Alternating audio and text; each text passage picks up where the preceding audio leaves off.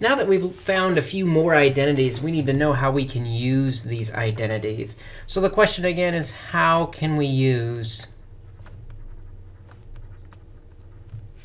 double angle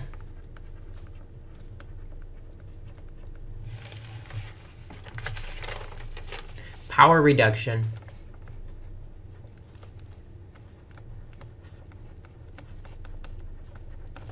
and half angle?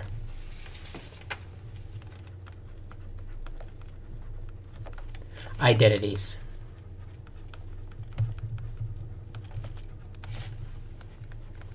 And so we're going to take each of these one at a time and take a look at some ways we can use them to help us solve or simplify various expressions, starting with the double angle formulas. And those identities that we found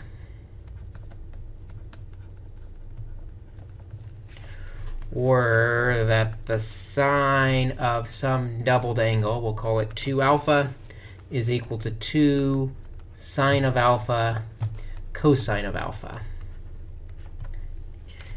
The other one is that the cosine of 2 alpha is equal to cosine squared alpha minus sine squared alpha. But we also found out using the Pythagorean identities that could be rewritten as 1 minus 2 sine squared alpha, or as 2 cosine squared alpha minus 1. So this is really 2 identities. One of them just can be written 3 different ways with the Pythagorean identity. And so we're going to take a look at how we can use those to help us maybe look at if the sine of theta is equal to 4/5. And we're going to say that our angle theta is in quadrant 2.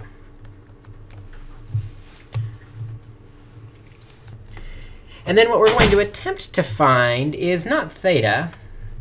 Instead, what we're going to find is the cosine of 2 theta. As we attempt to find cosine of 2 theta, we've actually got 3 options for cosine that we can use.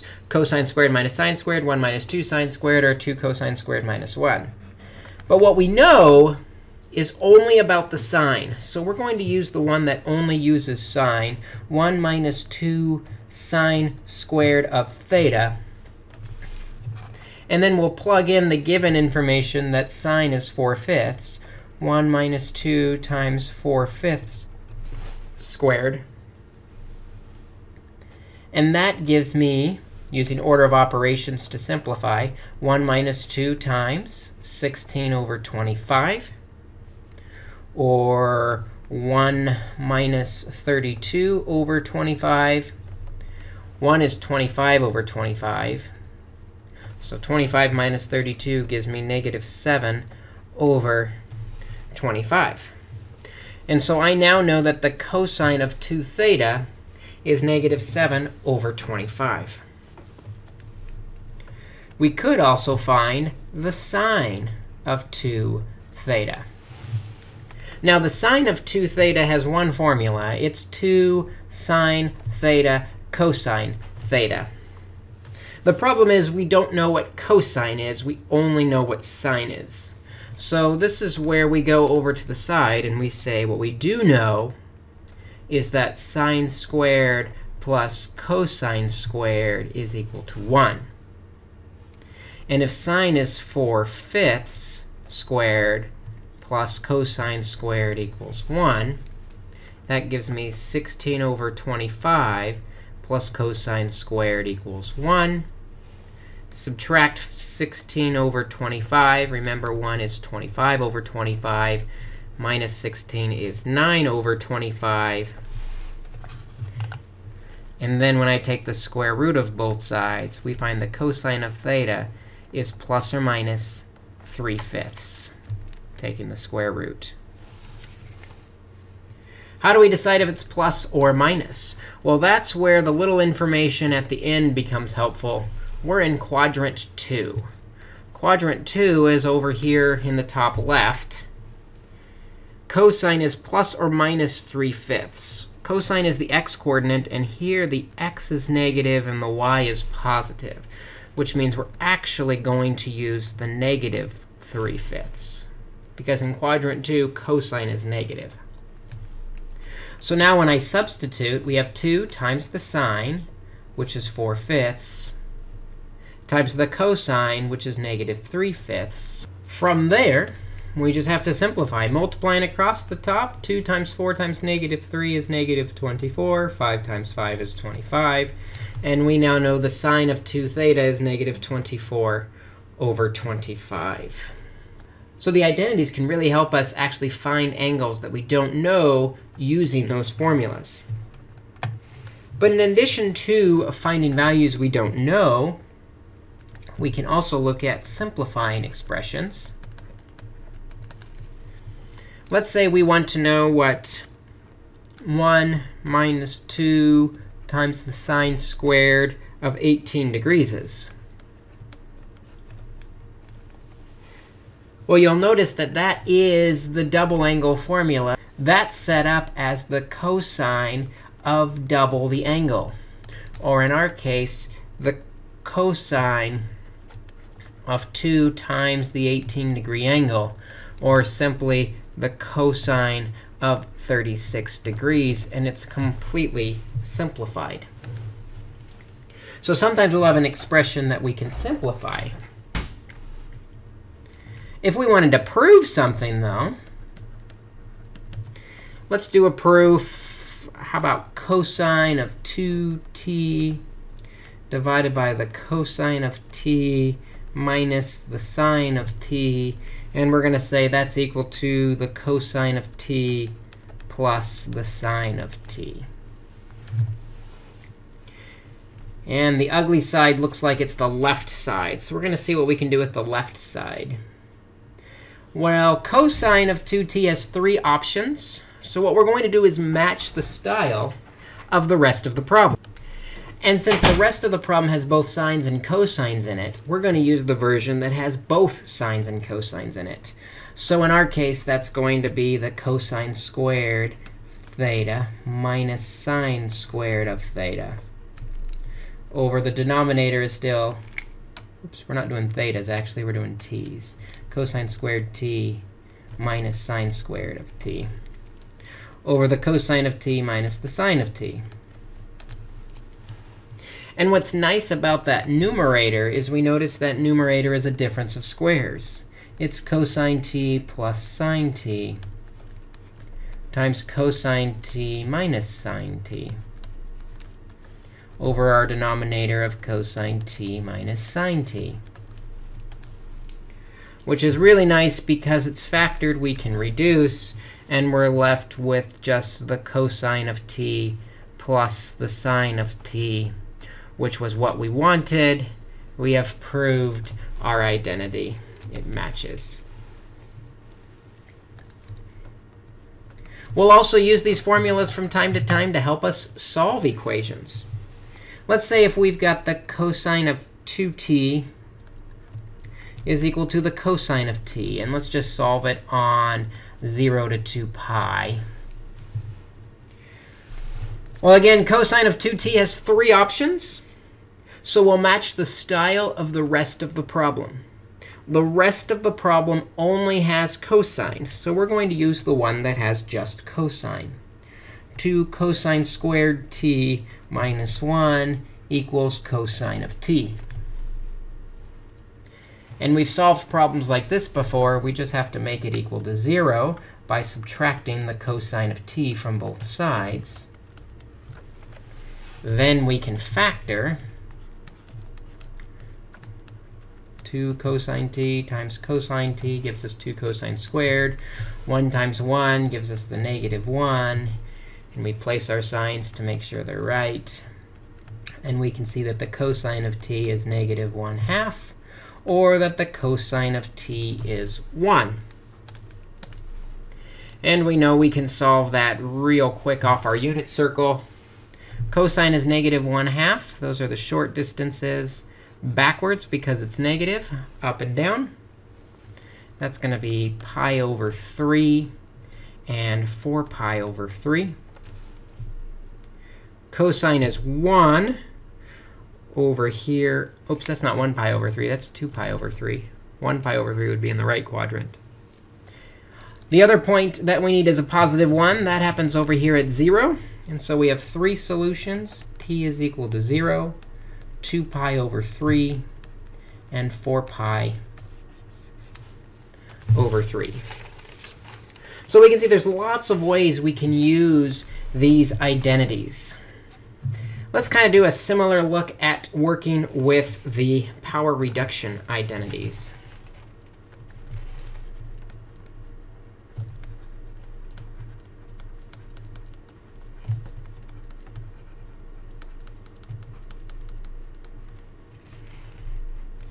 First, what are those identities? There were 2 of them. There was cosine squared, which is equal to 1 plus the cosine of 2 theta over 2. And they were sine squared, which is equal to 1 minus the cosine of 2 theta over 2. And if you remember when we proved these, I said both of these are going to be important to know for calculus, specifically Calc 2. They're going to allow us to do what's called integrate cosine squared and sine squared. But right now, we're just going to play with them so we can get kind of comfortable with how we can use them. But these 2 identities are going to be important to us, cosine squared and sine squared. So let's just rewrite sine to the 4th power with no exponents.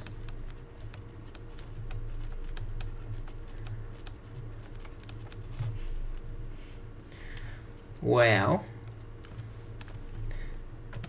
sine to the 4th power, we can rewrite that as sine squared squared. And that way, we've got that sine squared that we can recognize from our formula. Sine squared is 1 minus cosine of 2 theta over 2. And then that whole thing is squared. And from here, it just becomes an exercise in algebra to clean up and simplify that. Let's go down here below. Squaring the numerator gives us 1 minus 2 cosine of 2 theta plus cosine squared of 2 theta all over 4. The problem is we still have a cosine squared, and the rule was no exponents. So we'll use the cosine squared formula. But first, let's divide everything by 4. I think that's going to make it easier to work with. We're going to have 1/4 minus 2/4, which reduces to 1/2, cosine of 2 theta plus 1/4 times the cosine squared of 2 theta. And that cosine squared is what we're going to play with. So we've got 1/4 minus 1/2 cosine of 2 theta plus 1/4 times. And then we're going to use the cosine squared formula. The cosine squared formula says 1 plus the cosine of 2 theta. We have to double the angle. Right now, the angle is 2 theta. When we double it, we get 4 theta all over 2. And I'm going to divide both parts by 2. And I'm also going to distribute the 1/4 through, if I can do all that at the same time. So we have 1/4 minus 1/2 cosine of 2 theta plus 1/2 times 1/4 is 1/8 plus 1/4 times 1/2 is again 1/8. And then we've got the cosine of 4 theta. We actually have a like term in there. 1/4 plus 1/8 is 3/8. So I'm going to say 3/8 minus 1/2 cosine of 2 theta plus 1/8 cosine of 4 theta. And what we end up with is an expression that's equal to sine to the 4th, but it has no exponents. It's called a power reduction rule because we reduced the exponents and got rid of them. The other type of identity that we saw, or that we derived, was the half angle identities.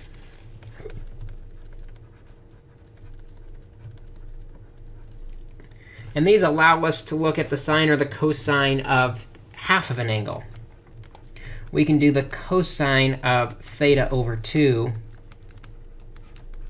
is equal to plus or minus the square root of 1 plus cosine of theta over 2.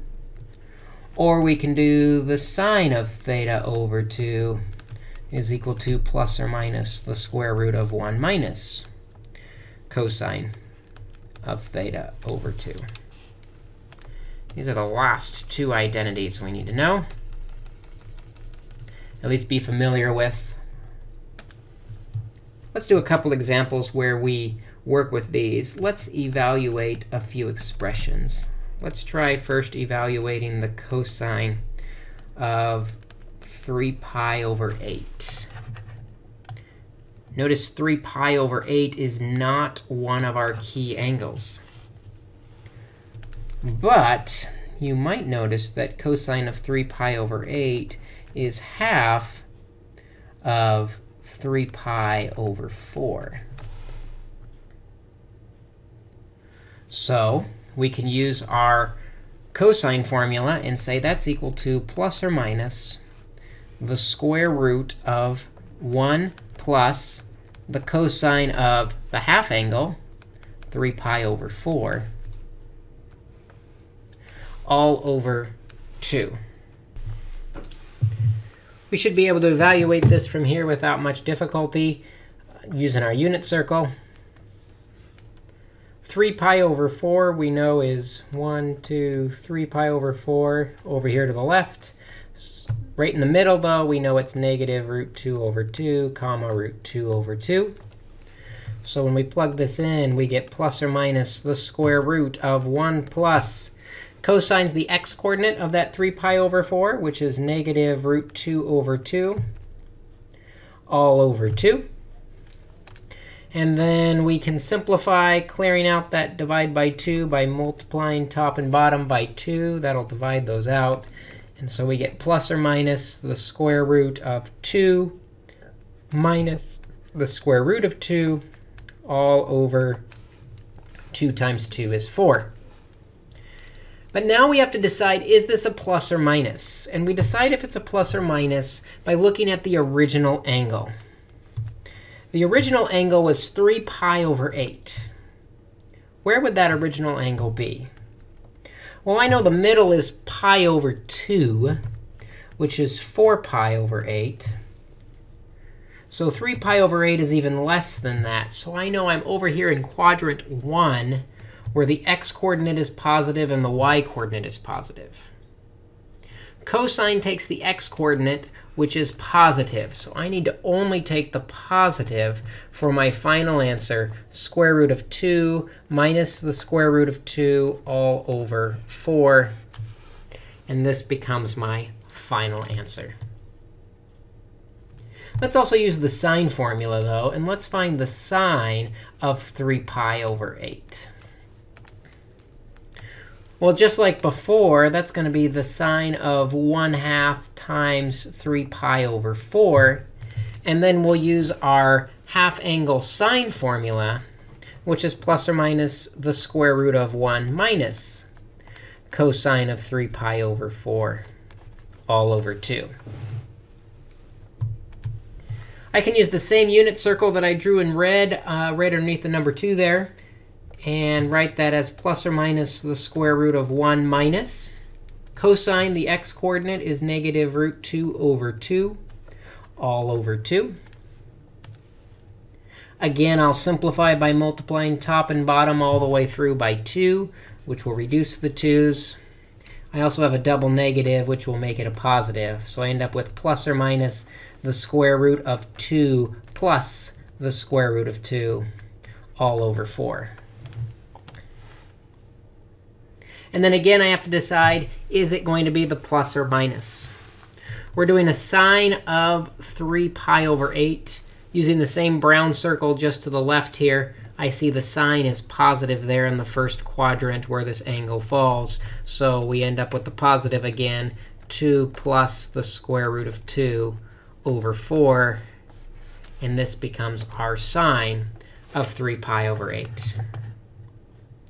This video is taking a look at 3 of our identities, the half-angle identities, the power reduction identities, and the double angle identities. These identities are important to help us simplify, solve, evaluate, and prove trig properties.